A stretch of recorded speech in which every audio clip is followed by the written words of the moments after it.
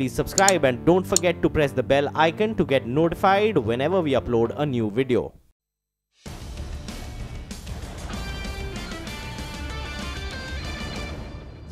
To navigate the next milestones in our journey ahead. Thank you. Thank you, Nandan.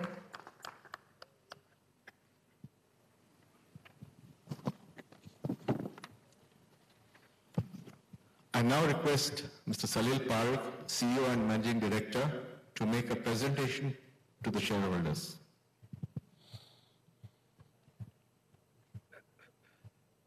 So good afternoon, everyone.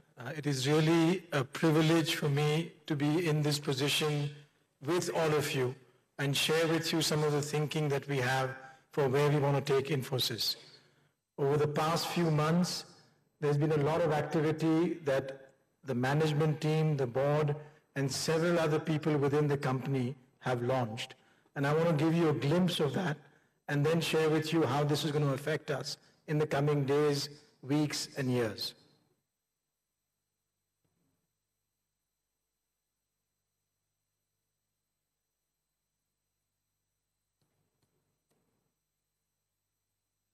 One of the first things that we saw, and Nandan mentioned as well, was the resilience that we've had as a company over the years. When I met with many of the clients that have been part of Infosys' client roster for 10, 15, 20 years, the sorts of comments that came back, the sorts of confidence that came back was really related to the deep trust that each of these clients have in Infosys and in all of the people within Infosys to deliver their work for them.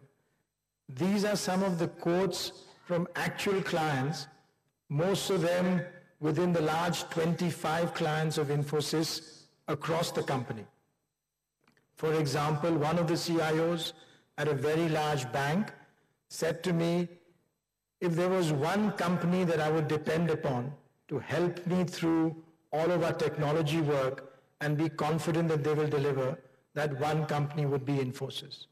And this is the sort of clients that we have built over the last 37 years with the hard work, dedication, contribution of everyone, starting with the founders and all of the employees of the company. And this is the company that you have today standing in front of you.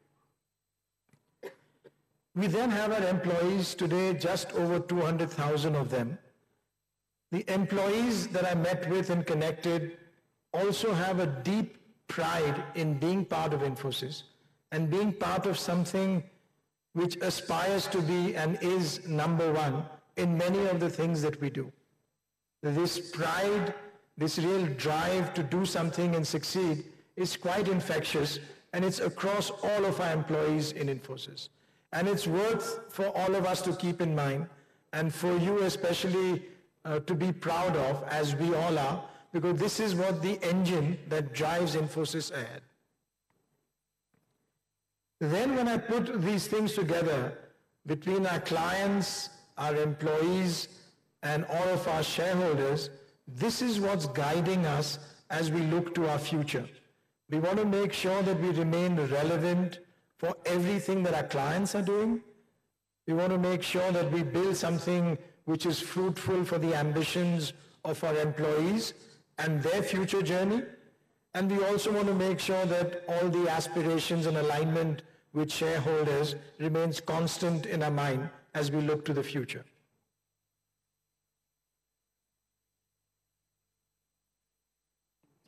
With that in mind, we created a strategy which is really resting upon 4 pillars.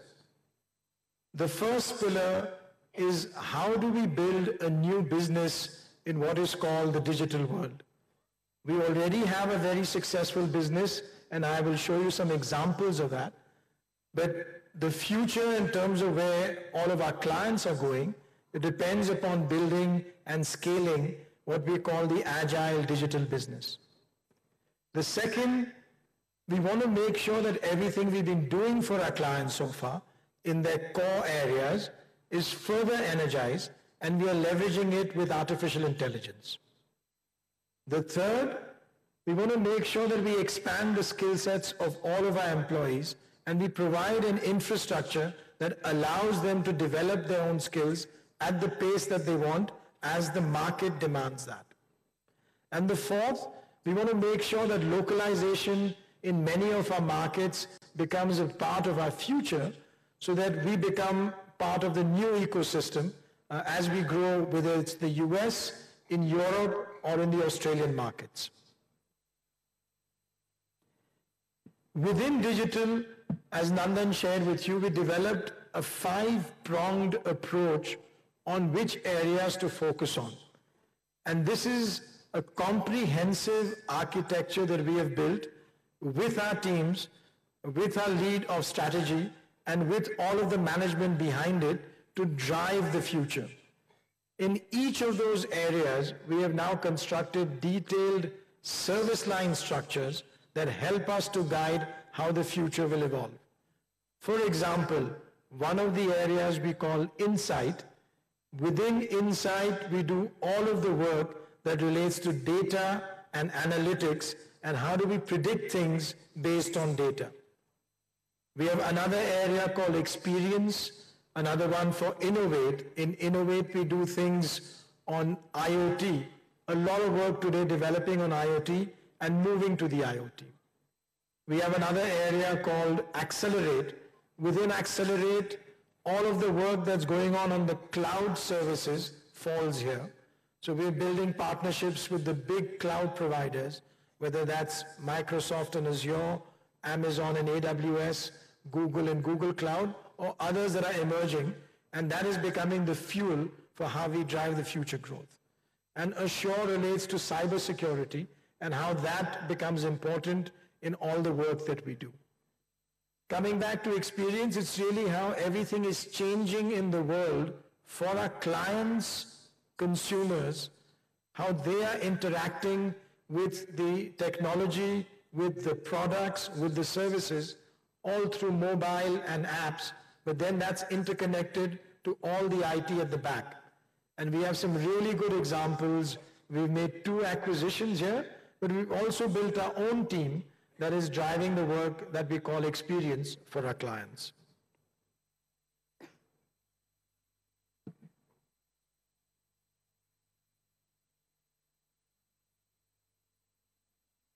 Then we've taken our brand identity, and within our brand identity, we build something, as Nandan shared with you, which is forever relevant. And what it does is, we are so strong in our clients' core systems that anything that they want to build on their digital journey starts from there. Once it starts from there, there are various paths that they can take.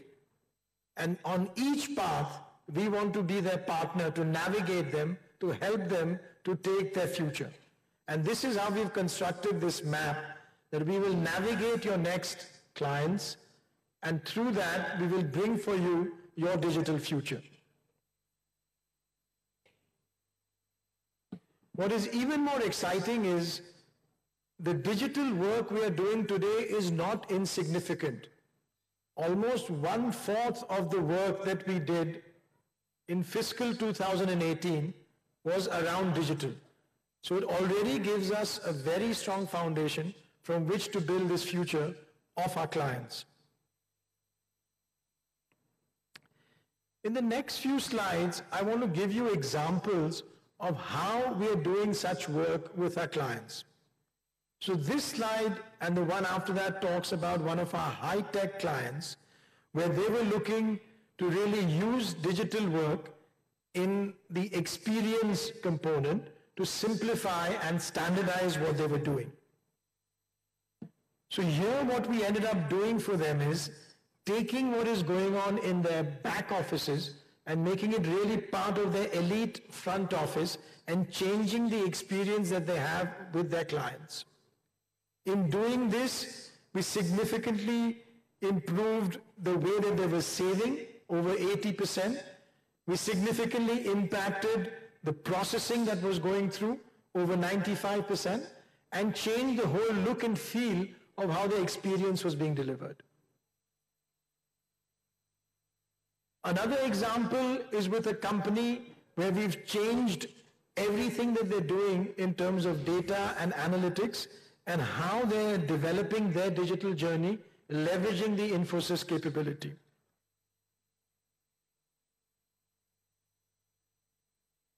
So here, one of the things we've done is we've taken how all of their consumers are using their products and mapped it, and over 5,000 different attributes of how the consumers are using their products were mapped, and from that we created a comprehensive view of how their customers were buying things, what they were using, and how soon were they changing things.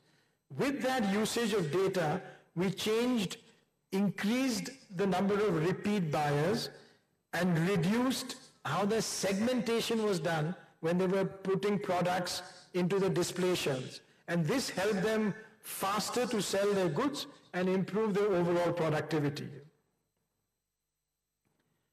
Another company that we worked with, again in the digital space, related to a logistics business. Here we built for them a real platform for their logistics. The platform itself is something that is built on the cloud, and through this platform, they're able to do significant improvement in their productivity by over 20%, and also improve how they're doing customer acquisitions. This is probably one of the more exciting ones we've done.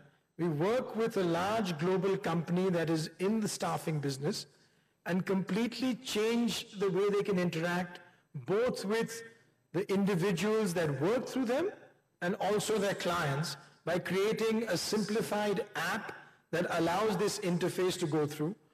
This has become the platform and one of the fastest growing pieces of their business within their overall landscape. In fact, 2 weeks ago, their CEO and the entire management team was with us in Bangalore, and he could not stop talking enough about how this work that Infosys has done for them has revolutionized their business, and each of their divisions wants to do more and more of that with us. So with these examples, I wanted to give you a quick sense of what it is that we're doing across the areas of digital as Infosys today, and within that pentagon or the 5 areas of growth that we've identified.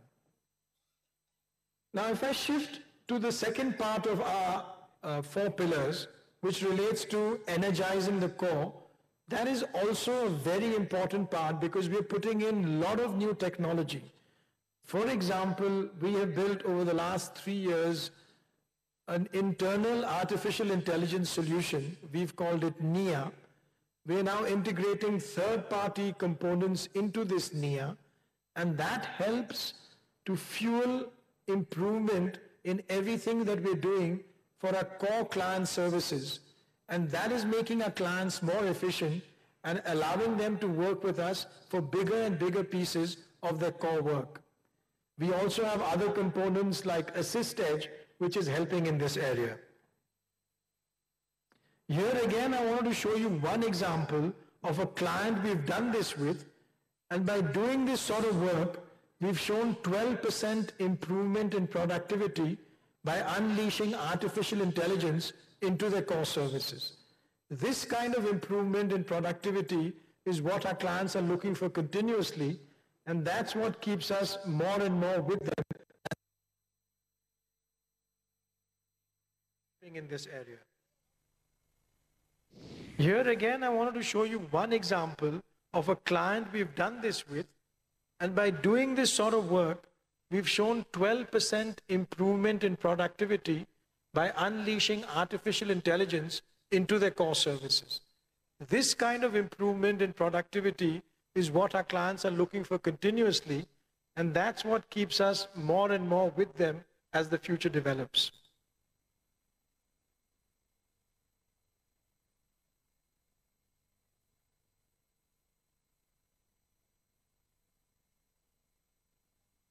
The next, I just want to give you a quick example of something we've developed for learning.